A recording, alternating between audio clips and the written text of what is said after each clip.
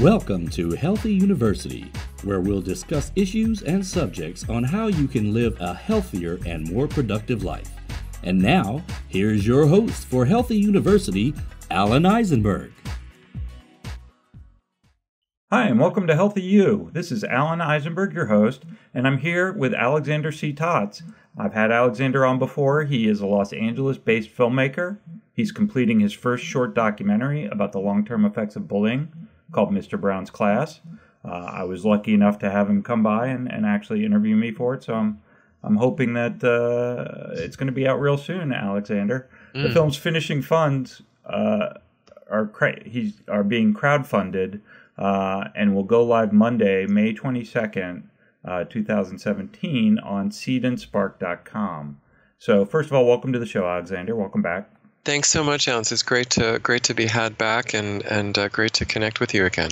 Yeah, and we're lucky that Alexander and I have been able to talk several times in between the last time that he was on and now, and of course we have much in common because his documentary deals with these long-term effects of bullying and what happened in the past and how that affects us today. And in fact, we were just talking, and I felt it kind of relevant before we get into your film, Alexander, to just bring up 13 Reasons Why, because right now that's the hot topic, right? That's the news, and it's all around this idea of bullying and this idea that this girl, that there's controversy around it in the communities because they're worried that teens see it as glamorizing suicide. And I felt it was more like there was a lot of blame going around. One of the worst ones being that the school administration or the school counselor, in the case of the film, is inept, doesn't know how to handle these situations. And Alexander and I were just talking before the show. We both have stories of exactly the same thing. So, what was yours? What happened with you? And I'll share mine too. Sure. Yeah, Alan. One of the turning points for me in the real story, almost 40 years ago, when I was in and trying to get out of Mr. Brown's class, was connected to my then guidance counselor. And for different reasons, I'm not going to go into too many details, but suffice to say that my memory of our interactions, the upshot was that I was given responsibility myself as a 14-year-old in high school to get out of this very, very toxic and threatening environment. No ands, ifs, or buts. My problem. Yeah. And I think that's, again, I had the same experience and shared it on my old site. So in 1979, for me, this incident happened where, I was the one who was the bullying victim. And the school, the elementary school at the time, thought the best idea for me was to send me to the counselor every week. And for the counselor to ask me, why do I think I'm getting bullied and what can I do differently, which is really victim blaming. It's like asking a rape victim, what were you wearing? How much did you drink?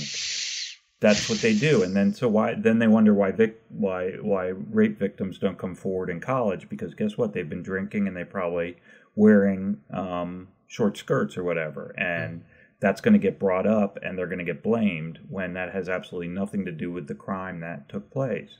Somebody violated their personal life. And that's what was happening to me. It doesn't matter if I'm different. It doesn't matter if I'm emotional. It doesn't matter any of that. Victim blaming on any level is wrong. So I wrote this thing where, for me, what happened was the counselor I got beat up pretty bad one day, and I had bruises and a black eye, and he wanted to know the name of the bully. And I'm like, at this point, I didn't trust anybody. So I'm like, no, I'm not going to tell you. And, after going back and forth again, I'm 11, 12. After going back and forth, he's like, I won't do anything. Just tell me who did this to you. And okay, this is who did it. And then I go back to class, and an hour later, I get called back into the counselor's office. And sure enough, there's the kid I named sitting there. and they're smiling. I can picture it all. He's smiling, talking to the counselor, and the counselor's like, Billy, not his real name, says, yeah, it was a misunderstanding that you guys are really friends. Are you guys friends? And, I basically said, well, we were once, but, not anymore. And he's like, well, it seems like it was a misunderstanding. So you guys shake hands. And so we shake hands. And then, of course, he makes the biggest mistake, which is have us leave together. And, of course, right as we get around the corner, I get punched in the gut. I'm on the ground, can't breathe. Wow. And to this day, I remember all this. And worse yet, I'm thinking to myself, how badly can someone handle something? And then the movie Bully, the documentary Bully, came out. And there's the scene of the administrator doing the exact same thing and blaming the victim when he won't shake the bully's hand. And then letting the bully go and admonishing this victim. And I tell you, Alexander, I don't know that I've cried any harder since that day in 2013 when I watched that, knowing that nothing had changed since 1979, at least in perspective of that. And as a documentary filmmaker, people know the cameras are on them. They're going to be on their best behavior. These schools knew that they were being filmed, so they think what they're doing is appropriate. And that's shocking to me, Did you have any run-ins like that as you were filming that you felt like anything that shocked you? Well, I mean, the point of fact, and again, I can only say so much about it because the film isn't done, but we basically tried to interview this former administrator,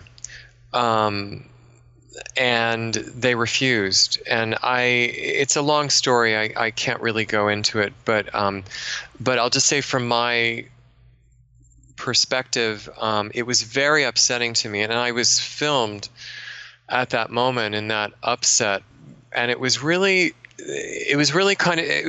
and figuratively hitting a wall that instantly, for me as the filmmaker / protagonist, was plain as day that in terms of how bullying warps children in all respects, but especially to pick up your term, Alan, the survivors. It really it damages us the most. Yeah. And that's again not wanting to dwell too much on 13 Reasons Why. Sure. One of the things that I had written an article about, and again I kind of sit on both sides of the fence. There's things about it I like, that we're bringing to conversation that people get changed. People are changed by the actions of others, and I think that's the important message: is that the main character who takes her life looks at it as these actions happened to me, and because of these actions, this was a choice I made. Now I do make the comment that suicide is a selfish act, and I always try to say against that. I'm not saying the person's selfish. I'm saying the act is selfish, because at that time they're not thinking about all the damage they leave behind for the surviving people. So again, we're survivors, and that is something that I think about often. Like, what if I didn't have a good family structure? What if I didn't have some friends? I did have some friends or people I cared about, or would I have made a choice like that? And I think that's where we get into the tough questions, because even though I was a survivor, you were a survivor, we still deal with the lingering feelings that go with surviving. So that's where I think the conversation is important. And when you're talking about someone like having that experience with that administrator, these things don't leave. It's not just us, the long-term survivors of bullying. but these other people as well. Right. I know that. I know that they still have to deal with that. And in fact, just this week at my old high school, someone took their life. And that school, that's about the 7th or 8th person in 3 years at that school.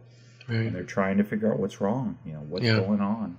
Right. And yeah, no, I was going to say, Alan, to speak to, I haven't read the book or seen the Netflix series, but the one point that I read that really jumped out at me about what certain people in certain quarters perceive as controversial about this series and maybe even the book, I don't know, but is the glamorization of suicide.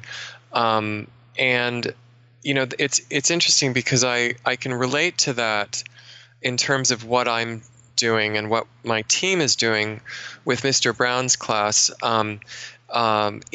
in kind of a similar way, in that people love to share their trauma with other people who share their trauma. I'm sure as in the work that you do, and the wonderful work, I have to say, because you really have been a trailblazer from my amateur, somewhat newbie estimation, in all of this. You really have cut a path for a lot of people, and so I know that as part of your coaching naturally, but just without that, even I'm sure people come up to you, and the point is that for me as a filmmaker, what I'm trying to do, I'm not trying to just simply pile something on to the heap of pain and anguish, which is very genuine and very important, as you already have done in your, the amazing blog that you had started, 10 years ago, just getting this stuff out there. We're trying to take this all a step further and show not only like how things can improve, but really like the lessons, the takeaways for our future audiences that they can essentially kind of be nurtured by, be comforted by, in terms of, as you've been saying, kind of really changing things in a more positive way. That's our hope. And that was really, my dream. When I started 10 years ago, all I thought I was going to do was write my stories down on a blog and release them and try to release this pain that I felt in me. And then as it grew, other people wanted to do the same. And I always think about the fact that 10 years ago, there wasn't a news agency out there covering bullying as a long-term issue. It was still kids being kids, right? And what I recall most is that I wanted to write my story, and I started looking around at books and even at movies and at other things, and everybody who was writing about bullying was writing about the damage, and there was no side. That's why I said we got to talk about recovery. We got to talk about, and this was before I was recovered. This was before I even had to deal with my own personal demons. Sure. I just knew it. I just knew that was what I wanted to do. But I also knew I couldn't write a book about what happened to me because I didn't have the third act. And the third act was recovery. And I didn't want to put something out there that just made people feel bad and say bullying, bullies are awful. Yeah. Because there's, bullying happens. And it's an unfortunate reality that, in my opinion, it's human nature. It's not something we're going to stop tomorrow. That's why I talk about recovery. There's plenty of people that talk about anti-bullying. There's plenty of people that dream about bullying ending. I don't think that's going to happen. I think we have to bring people up and help build them back up earlier and try to take care of it at an earlier time. Notice it, catch it, handle it correctly. All of these things that are very difficult because they require observation, time, care, empathy, not always natural things happening at schools or in communities, or even in our government right now. And right. I think that's my dream, is that we can get to that point where no one's going to grow up like me for 30-something years after the bullying ended and still be suffering.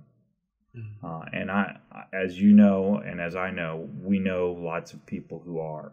And I mean people who don't ever leave their house, people that can't hold a job, people who are living in a depressed state, who see no happiness whatsoever. The mental and physiological damage it does to people. And then, of course, the people who don't survive. I mean, I've known in my life 4 people who have committed suicide for different reasons, or caused their own death for different reasons. And that's the reality, right? I mean, that's what we see. Yeah.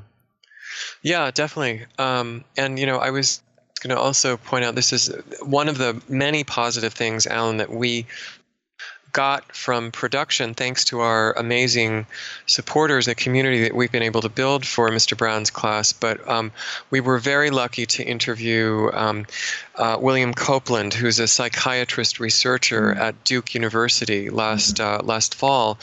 And, it's still, from a scientific point of view, or in terms of hard science, I'm not a scientist, so I can't really kind of divvy it up. But the point is, in terms of the work, as much as I understand it, that he does is basically surveying children into adulthood over long sweeps of time. We're talking 20, even 30 years. Right. And one of the main takeaways that just leapt out at him, which frankly, he wasn't an instant convert. He approached the topic of the long-term effects of bullying in a very pragmatic, scientific, proof before the pudding, I guess, way, that they're physical effects. Oh yeah. I mean, I was just thinking about this on the way, Alan, to looking forward to speaking with you today.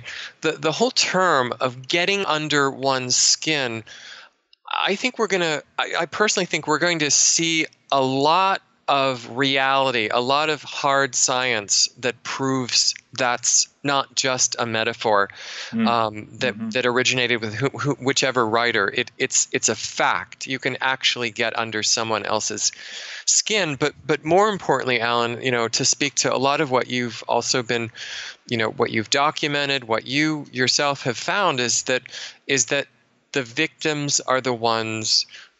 And, as you very well know, because I believe, please correct me if I'm wrong, but this is how you identify as a bully victim in the scientific terminology. Any category of victim in bullying is always going to suffer. And unfortunately, just the way it is, bullies, there's in no way, shape, or form the kind of damage or experience that survivors experience. Yeah, it's different. I mean, it's interesting that the characteristics are quite similar in terms of low self-esteem and some of these other things that they say bullies have, but no, the damage is completely different. And I was lucky enough to get to interview Dr. Ellen DeLaura, who wrote Bullying Scars, and she's a professor and a psychologist who wrote a very powerful book after she did an immense amount of research about what those scars are, and I recommend it highly. And of course, you can listen to the other podcast. So we have to take a quick break, Alexander. But when we get back, I want to talk about the film, how things are going. Of course, I'm really excited to see it come out. So when we come back, let's talk about that and where you're going with it. Thank you. Okay, Great. Hold on a second. We'll be right back with more Healthy You.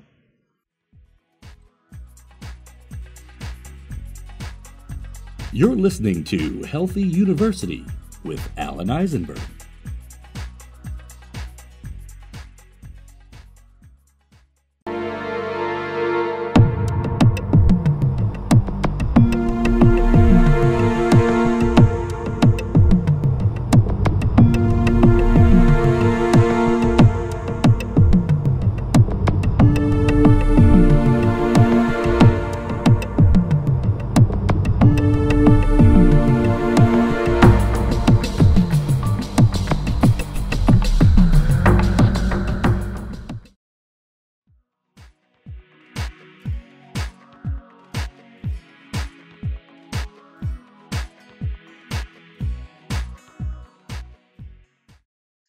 Hi, and welcome back to Healthy You. This is your host, Alan Eisenberg, and I'm here with filmmaker Alexander C Totz, who's just finishing up his film called Mr. Brown's Class, which is about his dealing with the long-term effects of bullying. And it's just getting ready to come out. Just doing a little more funding, I think, to get it marketed and out the door, right, Alexander? Yeah. Basically, what we are looking at right now is we're looking to gather support to finish the film, essentially for all post-production needs and purposes, to pay our wonderful editor, and do what needs to be done immediately after that to make the film spick-span, shiny and clean, and easily understood and sharply have a great picture, literally, so that we can then get it out beginning with festivals. We can enter it into festivals, and my hope and prayer, I would be knocking on wood right now, but we're on a podcast,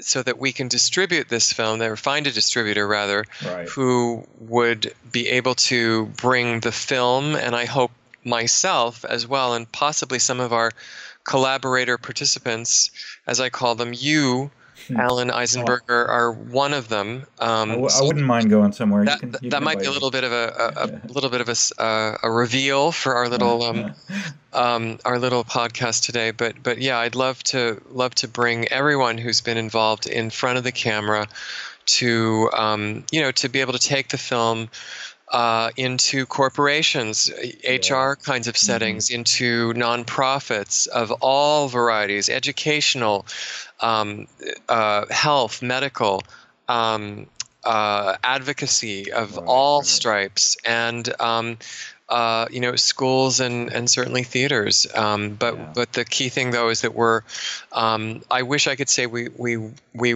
are done at this point, but we have a distance to go, and we're really looking to gather as much support as we can.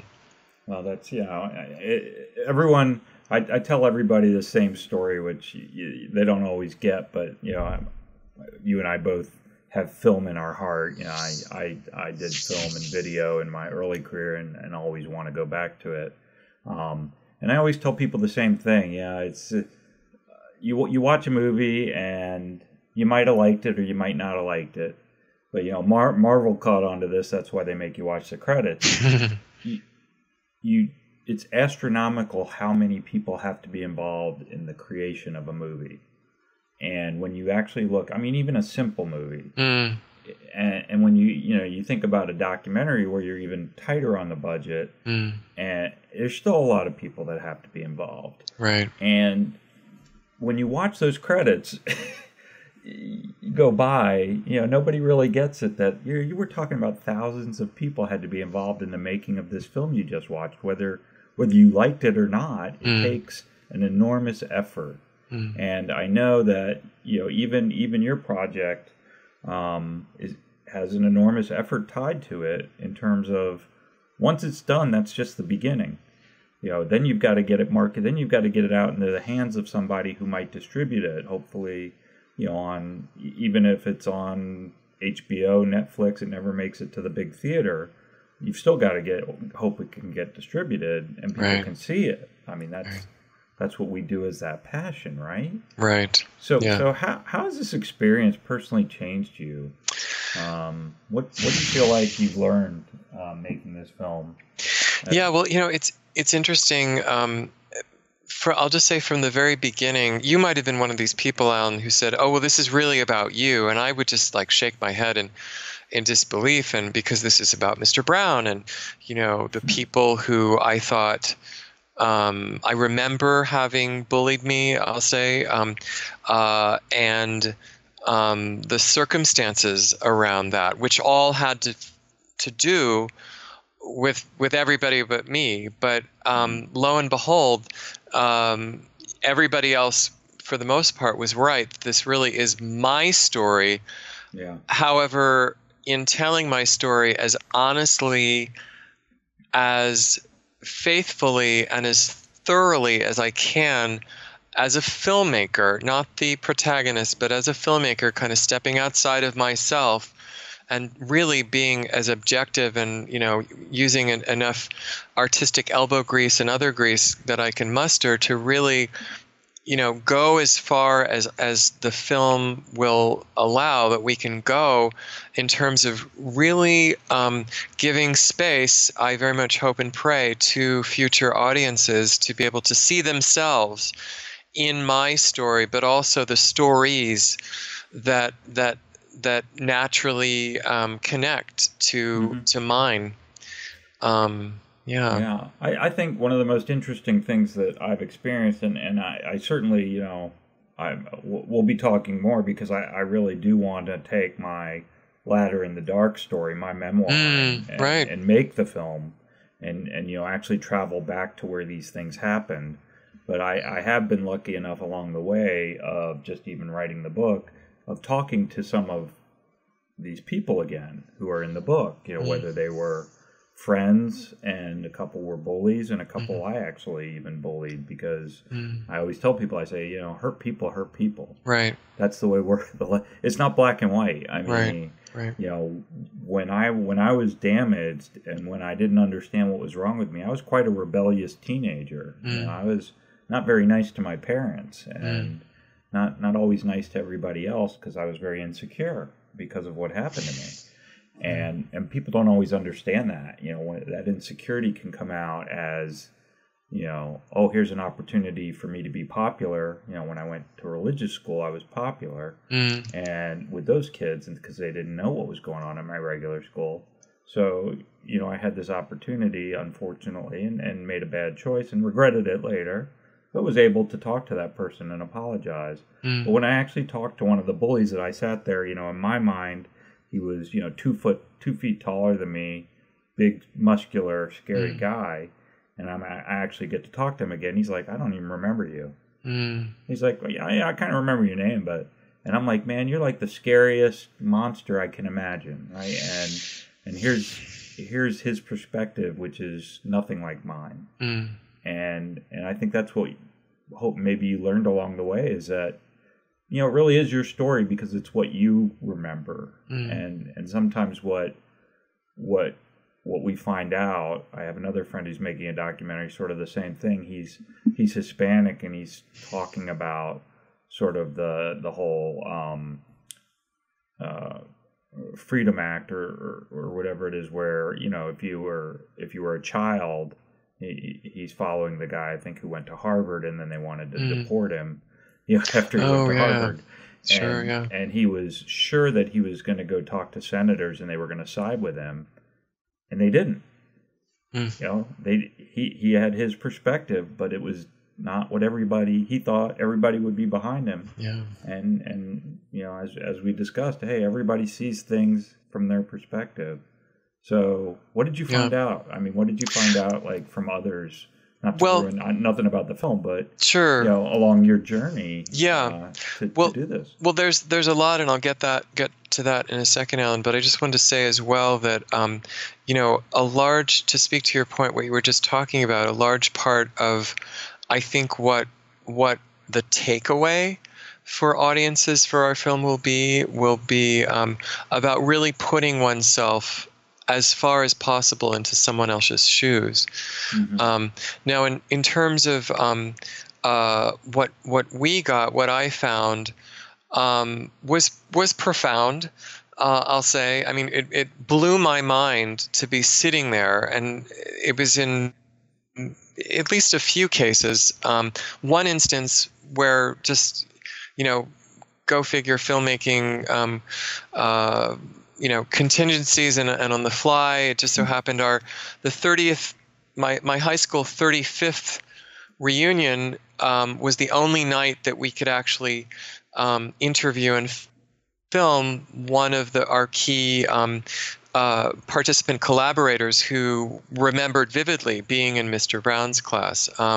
But other than him, and he and I have talked a number of times, it just, I mean, even if we're just talking to him, it blows my mind what they went through, and how it stuck But what was even more interesting, though, is that we really talked to a whole range of people. You know, I mentioned we talked to this scientist, we talked to a former governor of Maryland who, ironically,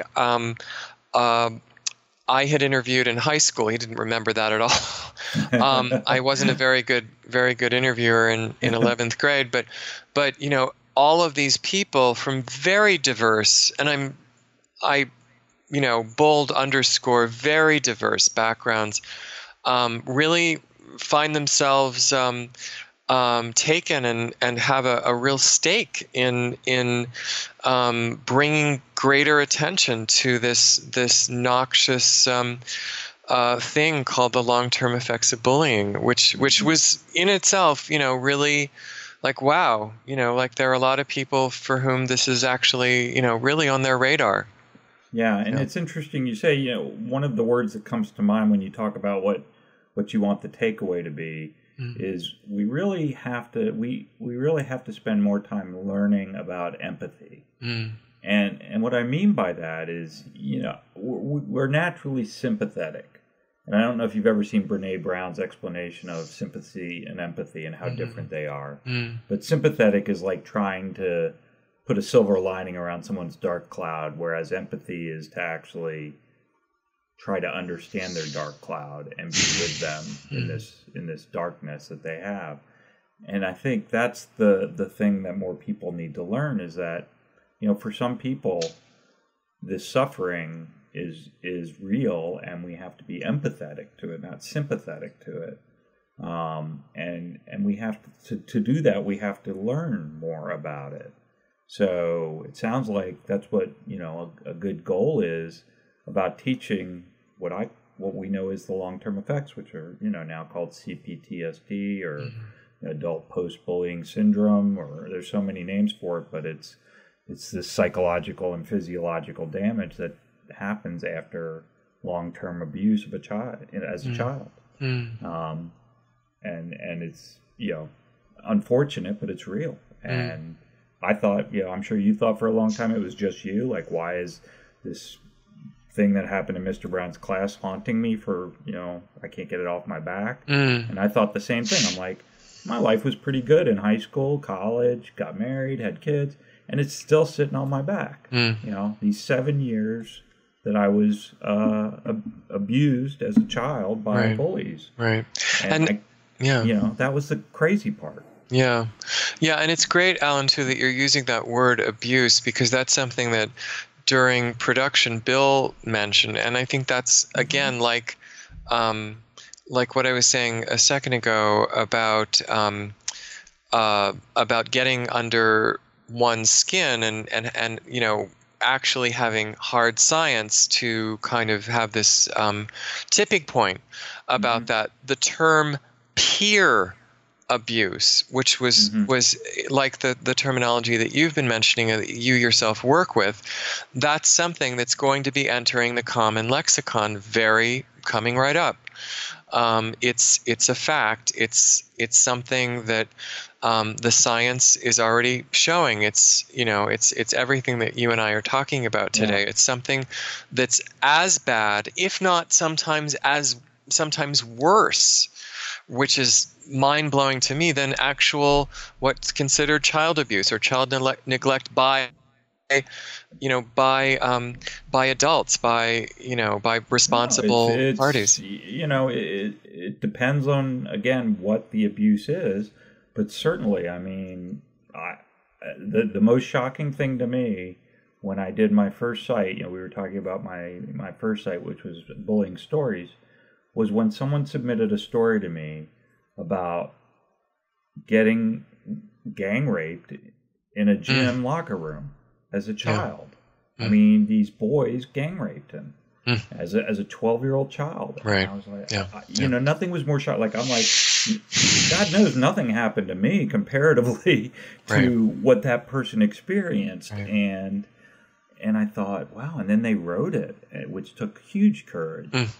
And you know, it always is in my mind, some of the stories that I got. That's just one of them. I'm just like, I just remember, and then the weirdest thing happened was a young probably 13-year-old man from England read the story and thought it was so powerful that they made a YouTube video reading the story. Wow. On YouTube, and I thought, wow, it's this thing that's so powerful, and so dramatically damaging that it has that effect. And I think you're right. Peer and now what I understand, what I've actually talked to people, is this familial bullying, like whether it's siblings or a parent. There's bullying going on in families, which is non-abusive. It's bullying. Right. It's a form of abuse, but it's a bullying abuse. And I had this one gentleman on, and he was just talking about how his mother and his brother follow him. He was homeless at one point because he just couldn't cope. But his mother and brother won't leave him alone. He keeps trying to move away, get away, and they keep finding him and keep nitpicking him, and all he does is want to be left alone from them. Sure. And it's weird. It's just, there's so much going on in the world of bullying. Of course, I talk to a lot of people, and workplace bullying now is such a big issue. Because at that point, we're starting to get into legal matters. Really, we should always be in legal issues. But HR companies, all of that. So where are you today? I know you're at the end. Tell us how we can help you. Yeah, Alan, we actually have this very nifty, handy, and miracle of miracles, wonder of wonders, easily communicable URL verbally. It's www.bullyinglasts, the word bullying and then lasts stuck together.com. Right now that can take people, right now as we're recording this, that takes people to our fiscal sponsor page, where you can be connected to our website, our Facebook page, etc. But most critically, to ensure that we actually complete the film, where people can actually back the film with donations. When we launch on May 22nd, I'm thinking because for my own reasons, it'll be some time around 7 in the morning here in Los Angeles, so 10 o'clock Eastern time, somewhere around then. www.bullyinglast.com will go straight to our Seed and Spark page, and it will be linked with that page. That it will steer people right to that page for our entire campaign, which will continue basically until the beginning of July. We don't want to bother people's or interfere with, not that we could, with people's Independence Day celebrations. So so we'll be going and up and running for a good 40-something days. And I'm not sure when people will be hearing this, but if they hear this before our campaign starts formally on the 22nd. We are looking to get significant support, as I was telling you earlier before we started, Alan, so that we can kind of lower our crowdfunding, quote unquote, ask, as it were. So if there anybody who is particularly passionate and is willing to make a serious commitment to our project, I'd love to talk to them directly. I'm sure all my contact information will be there. It's and you can certainly reach me through the bullyinglast.com link. And I certainly don't want to neglect, Alan, saying that anyway, personally, it's been a pleasure, a delight, and an honor to be connecting with you. And I mean that from the bottom of my heart with this whole project. It's like we really are brothers from another mother, as someone put it the other day. I have such admiration for what you've done, for this whole movement. And, I wish you all the best with your work. If there's any way that myself certainly, first and foremost, and our team can be of further service to you personally and your work and your listeners and supporters, I'd love to know. We'd love to be able to be of help. Well, thank you, and certainly back at you for doing what you're doing. I think we really are a community. What people don't see behind the scenes, if you're listening, is I have this humongous community now.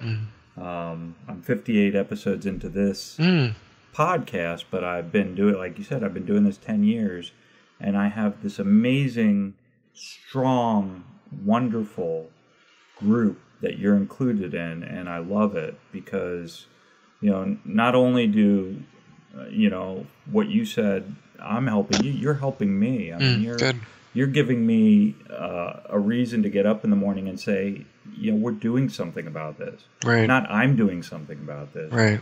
But we're doing something about this, and it's a big we're, and I believe that all of us together will make a difference. I do believe that, and I believe what you're doing, and certainly I appreciate all the support you give me, and I've backed other films. It's exciting to know that you helped get a film produced. I don't know. For me, it was. I helped one that came out a few years ago. That was about a boy who went into a school violence that was bullying. Yeah. And I backed. It was an independent movie. I backed it. I got a shirt. I got a signed DVD. It was really exciting, to know, hey, I gave them something. They made the movie. I watched the movie, and I know it's out there, and it's giving a message that I believe needs to be given. So thank you for doing what you're doing. I wish you all the luck on this new campaign. Thank you. To get it completed, and you can count on me. So thanks, Alan. I'll be there, and all those links you mentioned will be up with the podcast. So great. People can easily get to it. Thank you. So I have one last question. Yeah, please. I'm going to start asking all my guests. So, given where you are today, what have you done to be a healthier you? What are you doing now that you didn't do before? Great question. I think, Alan, I'm able to take care of myself in ways that are deeper, knowing that, like nobody else, even if I were in a relationship, or if my parents were still alive, that no one else can really give me. It sounds corny, it sounds trite, but frankly, in my blank number of years on this planet, in this life, it seems just a simple fact of life that to be able to do that allows me to be of service and to be able to give back to others, and to be, to be making a positive difference in the lives and passions that move me. Yeah, so. And that's great. I think we can ask for nothing more than, once we learn about ourselves and care about ourselves, then we can help others. And certainly sounds like you've gotten there, which is great. And I can't wait to see the movie. I can't wait to be there with you. Yeah. Hopefully in Cannes, right? That's where Cannes, yeah. I always pronounce it wrong, even though, like, how many years have I been a French translator? But definitely, Alan, because I am a DC area native. You will be there when we screen in DC. So awesome. Awesome. Well, we'll get it in front of the senators. That'll be our screening. Well, thank you, Alexander. Thank you for being on the show. It's today's episode with Alexander C Totz, a Los Angeles-based filmmaker, completing his film Mr. Brown's Class. Please go to his website and support it. It's hopefully I'm not going to be on the cutting room floor, but I hope not. I certainly look forward to seeing the final piece and being there with you as you reap all the success that you deserve for the work you're doing. So thank you for being on Healthy You today, and I look forward to talking to you again. This is certainly not the last conversation we'll be having. Thanks, and back at you, Alan, so much. This is Alan Eisenberg with Healthy You. Please join us next time. Thank you for listening to Healthy University, brought to you by Bullying Recovery, LLC. This podcast does not replace the need for medical advice, professional diagnosis, opinion, treatment, or services to you or any other individual. The information provided here or through linkages to other sites is not a substitute for medical or professional care, and you should not use the information in place of a visit, call, consultation, or the advice of your physician or other healthcare provider. Join us next time for more Healthy University.